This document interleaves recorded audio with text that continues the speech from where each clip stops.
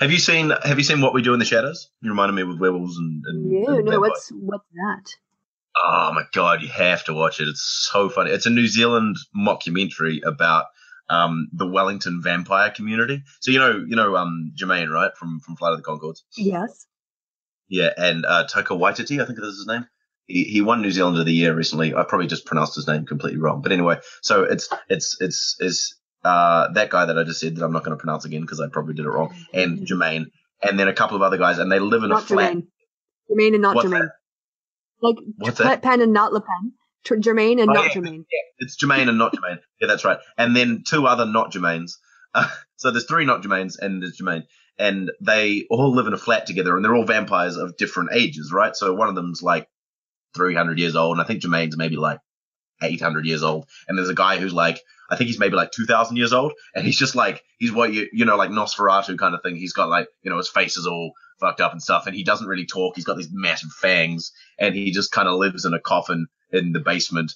And I think his name's Peter. That's right. And then there's another guy, so there's the four of them, and then what happens is it's one of those kind of mockumentaries where they often go cut away to one of the characters, and they kind of talk to the camera in kind of an interview sort of fashion, and so they talk about their day-to-day life and the things that they do and stuff like that, and then they meet then they accidentally turn like a dude, like just a Wellington dude who's like 26 or something, into a vampire accidentally, and then he comes and kind of latches onto their group, and and so there's this kind of culture shock thing going on because there's there's really old vampires who aren't really that in touch with modern society or whatever, and then this new dude who is, because he's from that, but he's a vampire now, and so he is kind of learning how to be a vampire, and they're kind of teaching him the things to do, but he's also kind of teaching them sort of stuff about society and shit like that. It's fucking hysterical. And then there's like Rhys Darby and his pack of werewolves, and so the werewolves and the vampires are always kind of at each other's throats or whatever. It's really, really, really funny. Yeah, you definitely have to. It took me ages because I remember people talking about it all the time, and I didn't watch it for like 2 or 3 years, and because I was like, I'll get around to it, and I watched it. I was like, I have been missing out. This is amazing.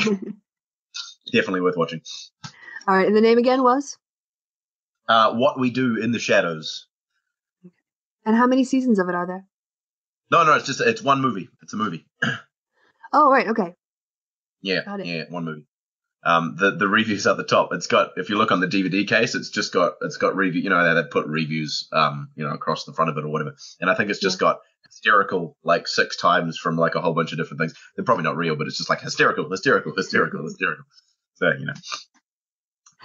can get away with that on a comedy DVD. Yeah, what were we talking about? You mentioned something about I just wanted to say about on that whole like beam of light thing. I remember, like I said, I used to watch Steve Shives's An Atheist Reads series a lot, and it actually, a lot of the stuff that he talked about and a lot of his arguments and stuff are things that I kind of used as whenever I was quote unquote debating Christians or whatever, because he had some really good arguments. So like his thing about Spider-Man being real because there was a comic book with historical, people say, the Bible was real because it describes historical locations and things like that. And so he said, well, Spider-Man must be real because it's got New York in there, that kind of stuff. And then there was a bit where he talked about, I think someone asked the question of what would be something that would make him believe the Bible or whatever. And his thing was, like if the Bible was like this indestructible, obviously magical kind of tome thing that couldn't be altered or changed or any of the things that have kind of happened to the Bible, so if it was this thing that actually behaved in a way that was magical and mystical and all that sort of shit, and you can like I say, you couldn't alter anything, and it obviously just that would be a step in the right direction of believing that this was some sort of infallible text. But the fact that it's not that, because like that No, that's a really good point. I mean, if the Bible was a series of mathematical proofs that, we still hadn't figured some of them out yet, and, we spent a lot of time poring over the Bible trying to figure out what these symbols mean and how they make sense, and then progressively as our technology grew, our ability to understand the equations, progressed, and they were right.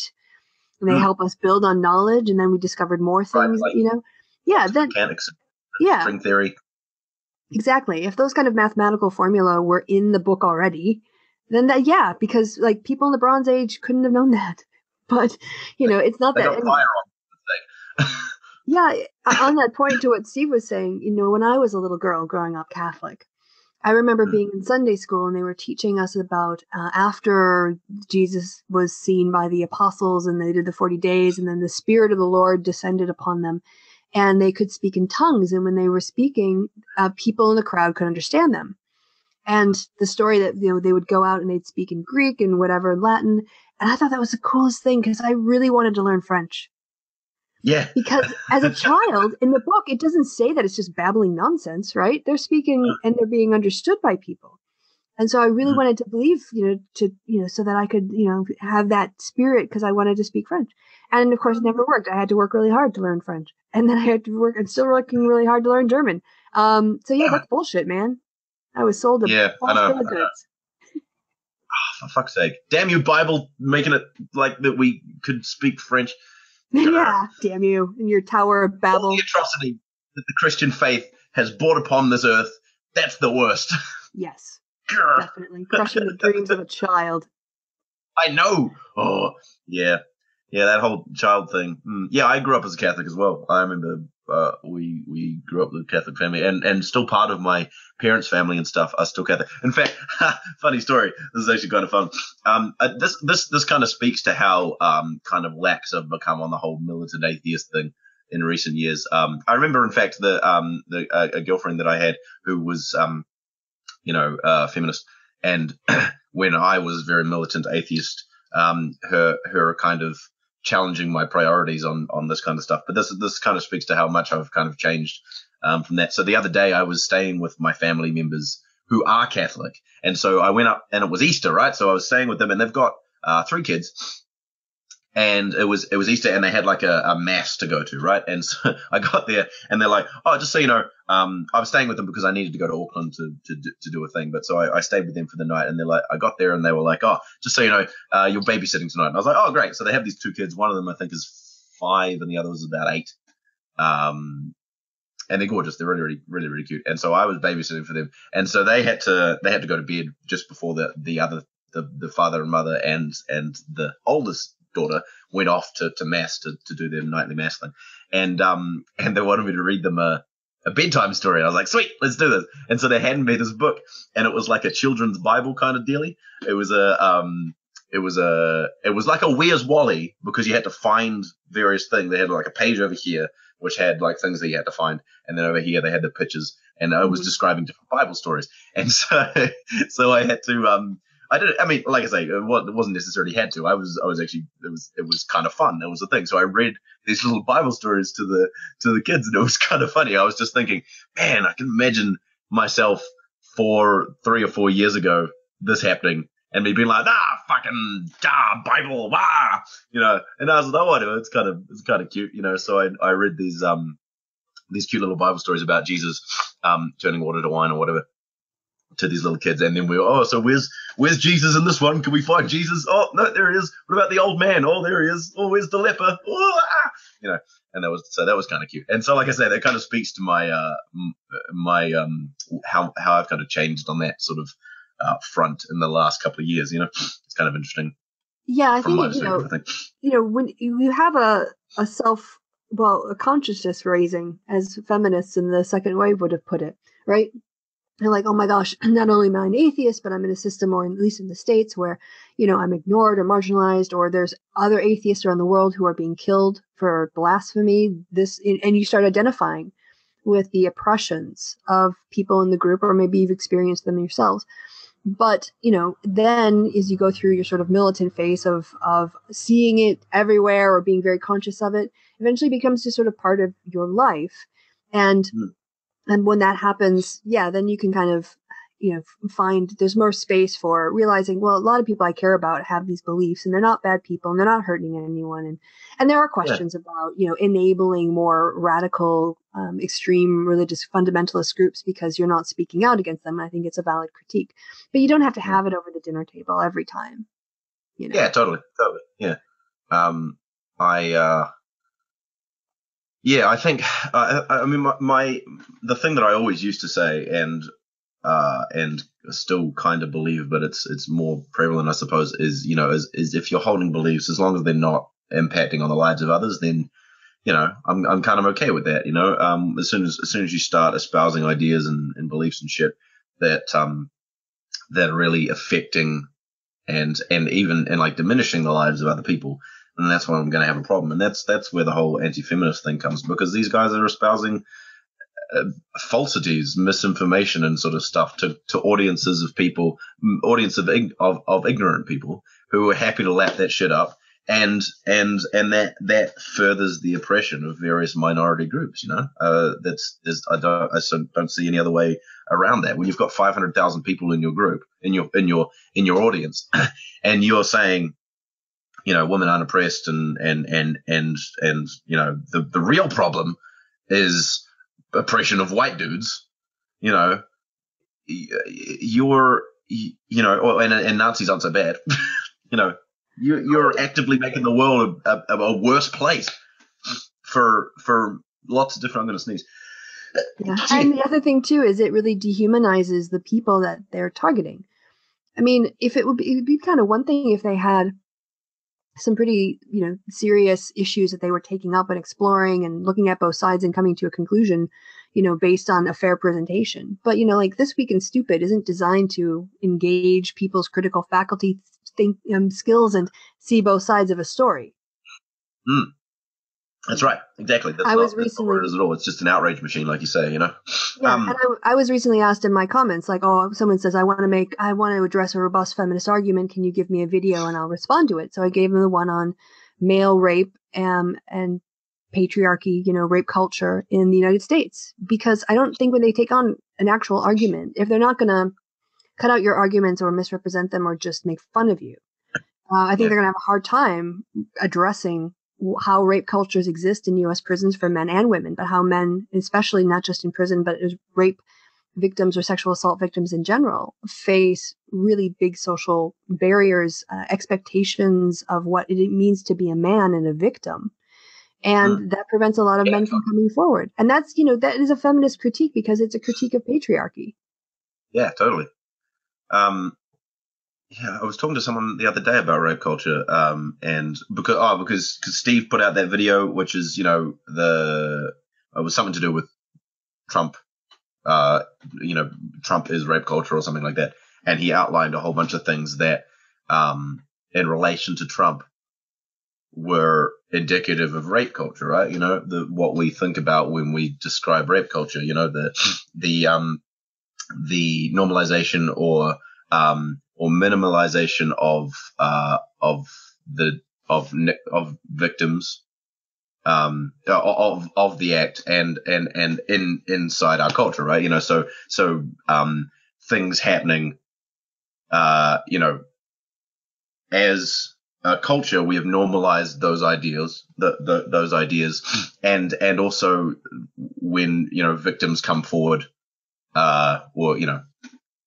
we then certain things happen, like victim blaming or excusing various parts of the act or whatever, right? And so I know that was a very fluffy. There's more concise definitions on the internet. I'm not very good at defining things. Anyway, so but he went through, he had that definition from whatever website, and then went through various things that in relation to Trump, like his grab him by the pussy thing or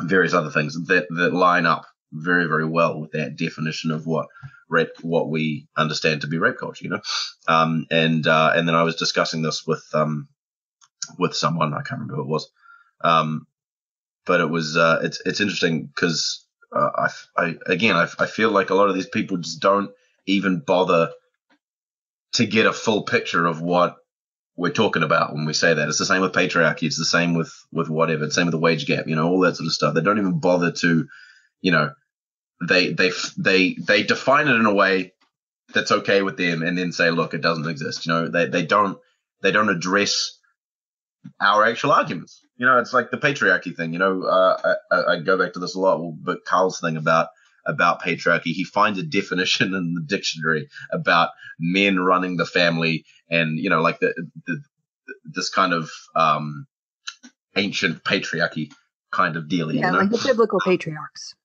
Yeah. And so finds that, and then compares that to society, and is like, look, it doesn't actually exist. The patriarchy doesn't exist, and ignores anything that aligns with what a feminist would think of when we describe patriarchy. It doesn't actually address the argument. It's dishonest and ridiculous.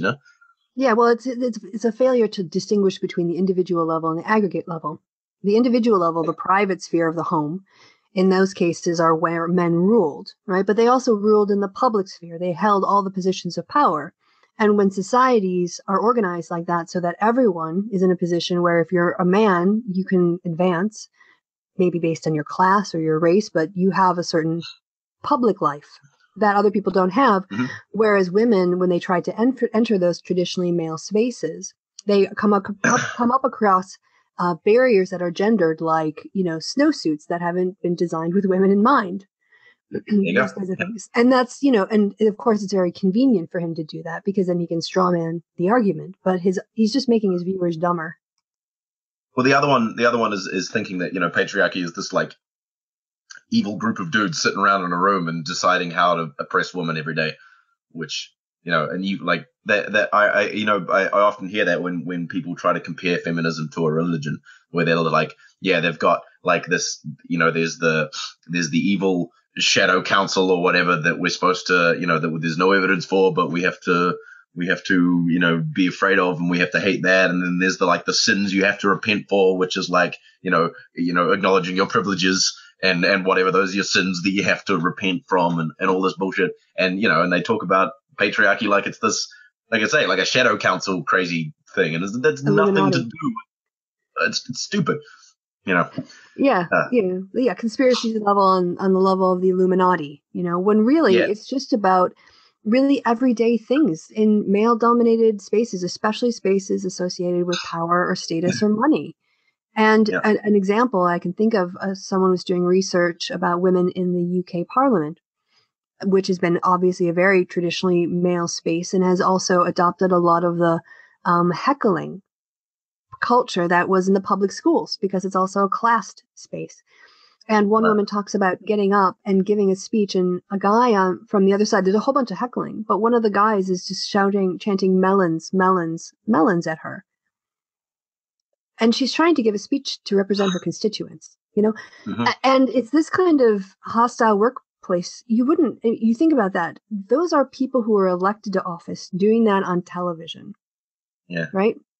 You wouldn't tolerate that in a workplace, to have your male coworkers walk when their female coworkers are trying to speak, start chanting melons, melons, melons at them. And yet somehow that's allowed, or I don't know if they've changed the rules now, but at the time, this was, the sort of late 2007, 8, 9-ish. That was, her experience. She was in office at that point. So so patriarchy isn't, some kind of conspiracy theory. It's about the kinds of norms and practices that privilege men in those spaces, and also set, and tolerate or minimize women's being degraded in this case, or held back because of their sex. Fox News is another massive example that I don't know if anybody on, Carl or TJ or anyone else has talked about, but over 20 women now have come forward to complain that they were either sexually harassed or assaulted by Roger Ailes, or sexually harassed by Bill O'Reilly. 20 women. And Fox paid out millions of dollars to cover it up, and they allowed those two guys to continue to get away with it. Uh-huh. Why is that? Is that an egalitarian system at work? No. That's patriarchy, both in its values and it's who holds power, right? It's Rupert Murdoch, who didn't care enough, Roger Ailes, who was a sex pest, and Bill O'Reilly, who was a sex pest. And I don't know if this is, sometimes on Twitter, I've got to kind of, I'm not always convinced by things unless they come from mainstream media or Politico or something. But someone has come forward, a woman came forward to say she was sexually harassed by Sean Hannity. Now, I don't know if that's the next scandal or if that's just some kind of clickbait headline. But, Fox, it wouldn't sound out of place at Fox. Exactly. That's all I'm saying. Yeah. And so you've got this male-dominated space, which is openly hostile towards women, women in that space, and that happens a lot across various different vocations, why, and people, again, it takes a little bit of empathy, but to go, when there's that hostile environment, it's going to be more difficult for women to make their way into that space, and there's it's all about choice. They're not choosing not to work in STEM fields or whatever. But when it's again, a little bit of empathy, if you can see that these spaces heavily dominated by men and male ideals and things like sexual harassment and things like that, it's going to be less likely that women are going to be able to endure all that sort of stuff and then get to the higher levels of those occupations. How is that difficult to understand?